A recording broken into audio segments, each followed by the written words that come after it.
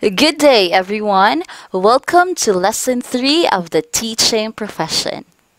Last meeting, we talked about the historical development of teaching as a profession in the Philippines.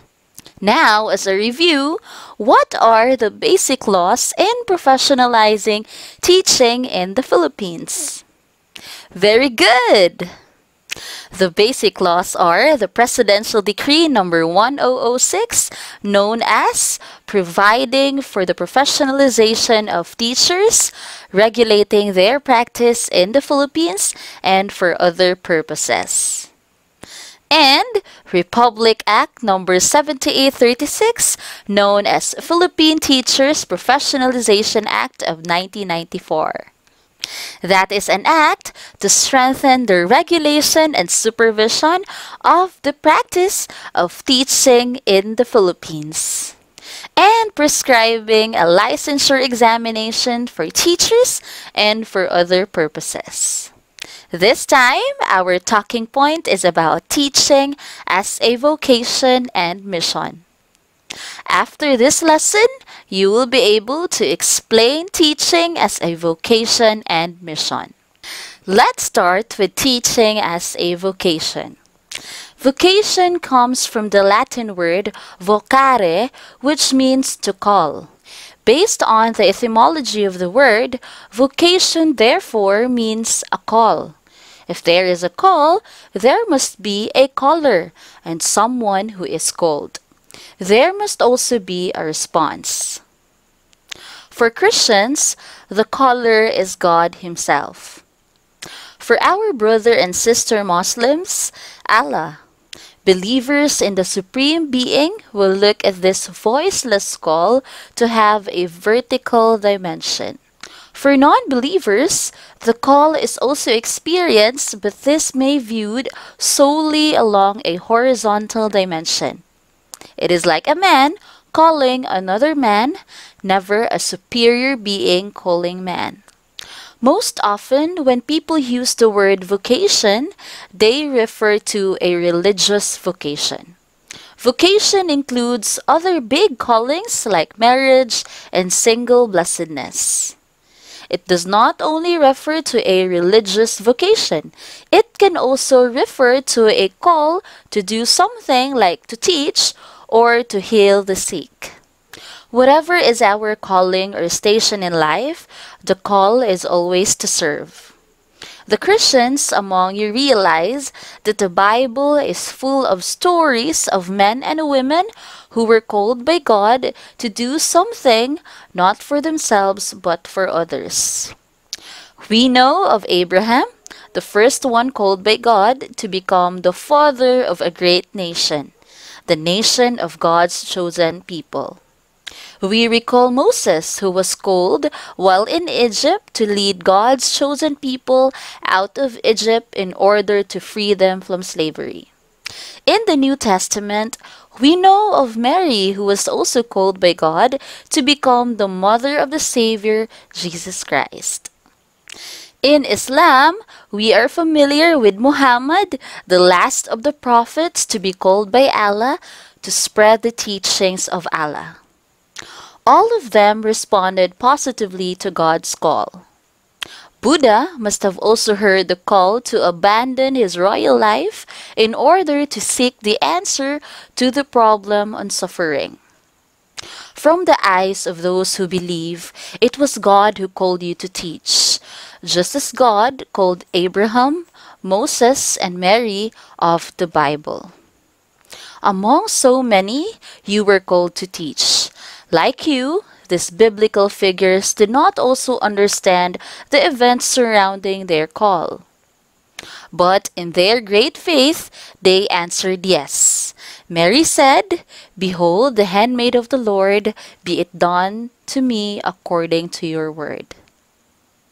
Of course, it is difficult explaining your call to teach as God's call for one who is in the first place denies God's existence, for this is a matter of faith.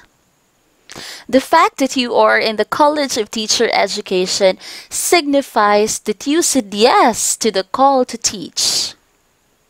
Perhaps you never dreamt to become a teacher, but here you are, now preparing to become one. Teaching must be your vocation, your calling. May this yes response remain a yes and become even firmer through the years. Second is teaching as a mission. Teaching is also a mission. The word mission comes from the Latin word mission, which means to send. The Webster's New Collegiate Dictionary defines mission as task assigned. You are sent to accomplish an assigned task. The phrase "a mission accomplished" suggests that you are sent to do an assigned task, a mission, and so if you faithfully accomplish the assigned task, you proclaim mission accomplished. Example with your parents. One of their mission or assigned task is to send you to school, and when you graduate, they will say, mission accomplished. You responded to the call to be a teacher. And so, your mission in the world is to teach. The task entrusted to you in this world is to teach. These are how vocation and mission are related. You were called for a purpose, to accomplish a mission while on earth, which is to teach. If it is your assigned task, then naturally, you've got to prepare yourself for it. From now on, you cannot take your studies for granted. Your 4 years of pre-service preparation will equip you with the knowledge, skills, and attitude to become an effective teacher. However, never commit the mistake of culminating your mission preparation at the end of the 4-year service education. You have embarked in a mission that calls for a continuing professional development. As the saying goes, once a teacher, forever a student. Flowing from your uniqueness, you are expected to contribute to the betterment of this world in your own unique way. Your unique and most significant contribution to the humanization of life on earth is in the field for which you are prepared: teaching. What exactly is a mission to teach? Is it merely to teach the child the fundamental skills or the basic 4 R's of reading, writing, arithmetic, and right conduct? Is it to help the child master the basic skills so he or she can continue acquiring higher level skills in order to become a productive member of society? Is it to deposit facts and other information into the empty minds of students to be withdrawn during quizzes and tests? Or is it to midwife the birth of ideas latent in the minds of students? Is it to facilitate the maximum development of his or her potential, not only for himself or herself, but also for others? In the words of Alfred North Whitehead, is it to help the child become the man of culture and expertise? Or is it to provide opportunities for the child's growth and remove hampering influences, as Bertrand Russell put it? To teach class is to do all of this and more. To teach is to influence every child entrusted in your care to become better and happier because life becomes more meaningful. To teach is to help the child become more human. Teaching is indeed your mission. If you are doing it not only for the pay but also for service. If you keep on teaching out of love, it's a mission. If you are committed to teaching, even if it means letting go of other activities. If you remain teaching, even though nobody recognizes your efforts. If it makes you get excited. If your concern is success plus faithfulness, it's a mission. This time, let's go deeper to teaching and a life of meaning. Want to give your life a meaning? Want to live a purpose-driven life? Spend it passionately in teaching, the most noble profession.